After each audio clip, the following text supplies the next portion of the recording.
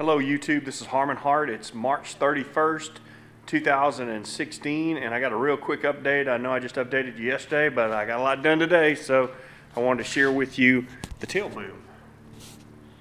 All right, there's Walker, getaway Walker. I got the tail boom installed this morning.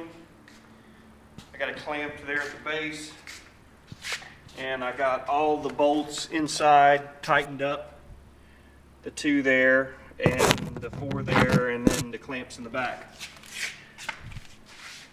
It wasn't that big of a problem, but there was no way to do it without scratching the tail boom inside, because you're sliding it through metal. I tried Vaseline and everything else, and just was no way to prevent that, so I'll have to do some touch-up painting. But I got the boom on. Of course, I got the push-pull rod in for the elevator here.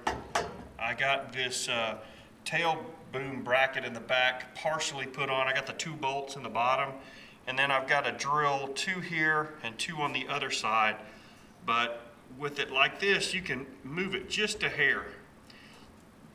And so what I wanted to do was just double check and make sure that the alignment of my vertical stabilizer, and I've got it approximately where it needs to be, and you can see, man, that bad boy is dead on straight. So I'm really happy with the alignment, so I'm going to go ahead and drill my other 2 holes. I'll probably do that tomorrow, and then start reskinning the tail.